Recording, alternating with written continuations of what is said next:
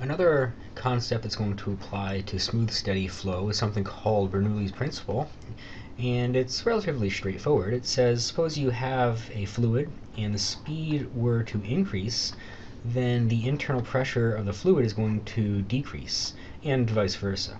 So as the speed goes up, then the pressure inside of it is going to go down. So it's actually kind of counterintuitive. So let's kind of go ahead and combine these two ideas. So here we've got some fluid and it's flowing in this large area, and it's going to go down through a constriction. So here we're going to have a relatively large area and the speed is going to be relatively small. Right over here the area has gone down, and so the speed must have gone up. If you go ahead and you take a look at these bubbles right here, these bubbles are relatively small, and as they go through the constriction, what Bernoulli's principle says is if the speed goes up, then the pressure inside of them must go down. And so what that means is these bubbles get a little bit larger. So you can kind of see that right over here. So kind of, once again, speed is larger, pressure goes down. So here I have two Coke bottles suspended by strings. Go ahead and make a prediction. Which direction will they move if I blow in between them? They moved inwards. I increased the speed, therefore decreasing the pressure, so they moved from high pressure to low pressure. Another example of Bernoulli's principle is a simple vacuum and a ping pong ball, and I set this on there. You might be saying, hey, the air is just pushing up. However, it's actually traveling faster on the top of the ball. And you can see this because I can mess around with the ball simply by putting my hand above it. So it's not being pushed up, but it's also being pulled up or sucked up.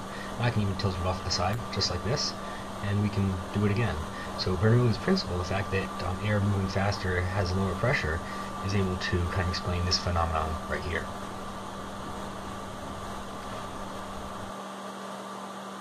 Now, some applications of Bernoulli's principle is going to be just a very simple airfoil. If you think about taking some chunks of air right over here and saying these chunks of air are going to follow these streamlines, you can kind of see that right over here the streamlines kind of got packed in close together, and when they get packed in close together, it means that the speed is a little bit faster, and you think about it, it's got to go faster to travel over the wing like that. So speed is going to go up, the pressure therefore must go down.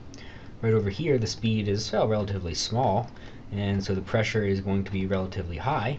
So right up here we're going to have a big low pressure system. Right over here we're going to have a big high pressure system, and we know that it's going to flow from, pressure is going to go from high to low. So here we're going to have a buoyant force, or not a buoyant force, but we're going to have a force in the direction going from high to low pressure. One thing to kind of keep in mind, however, is there's also kind of the air kind of pressing into the wing like this, and that is also giving it some lift. So it's more than just Bernoulli's principle.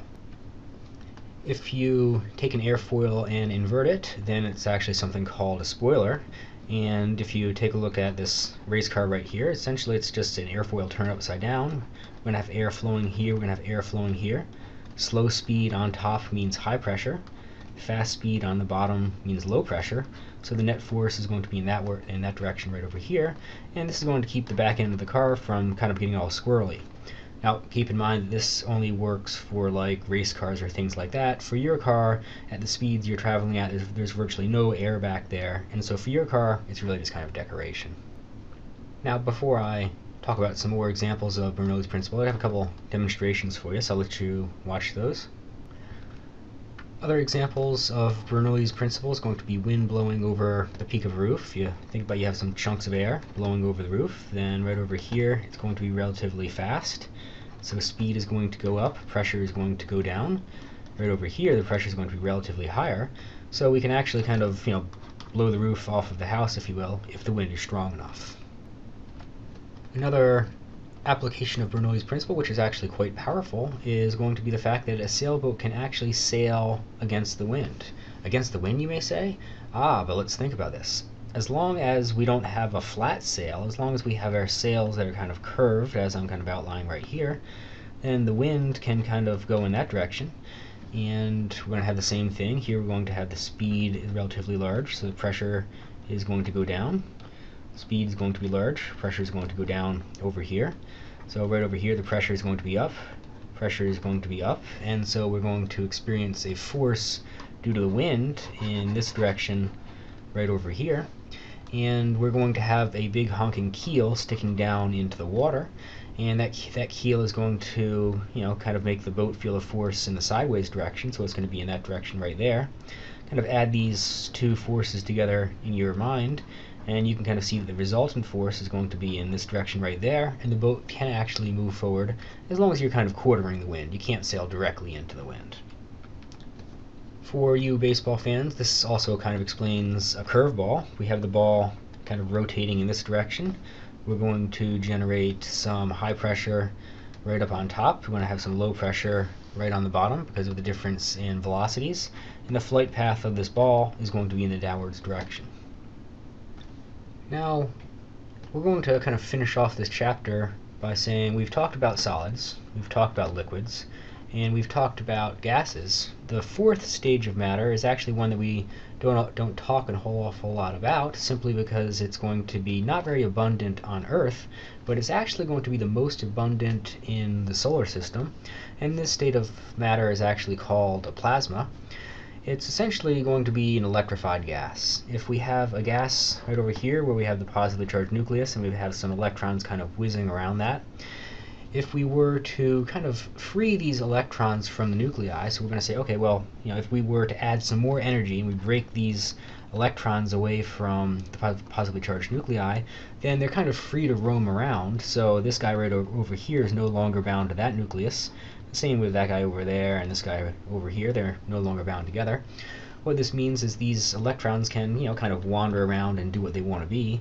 So essentially, a plasma is going to be an electrified gas. Again, most common thing in the solar system, least common here on Earth. Examples of plasma would be stars, or something like the sun.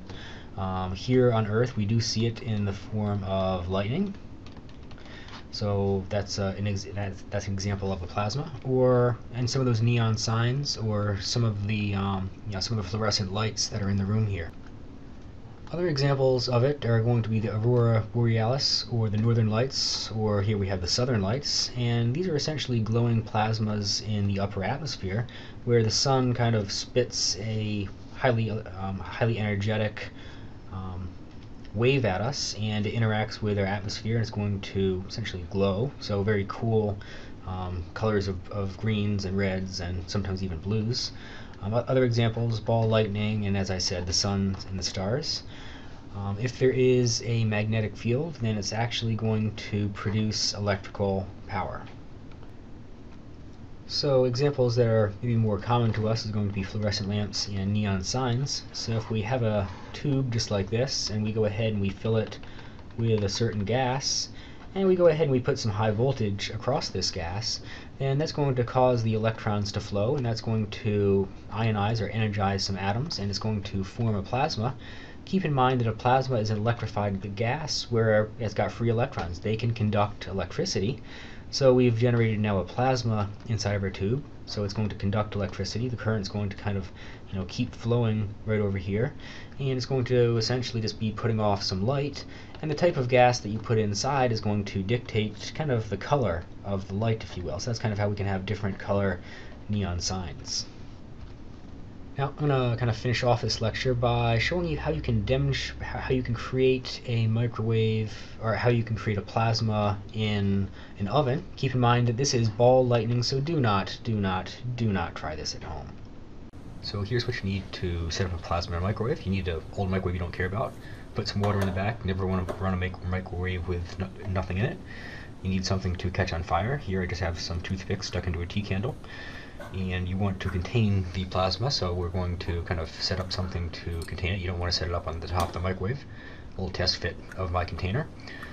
Now we're going to go ahead and strike a match and set this, catch that on fire. Now that it's on fire, we're going to contain it. So go ahead and put that guy on there. Go ahead and shut the microwave and turn it on. I have it set for 60 seconds, so go ahead and hit start. And immediately you see the plasma is going, there we go, right there on the top of the beaker. That sparkling on the bottom is just my metal, but the stuff on top is plasma. I will reiterate, do not try to set that up in your parents' microwave. You can go to YouTube. There's a lot of people that let it run for too long and they end up, yeah, just go ahead and watch them.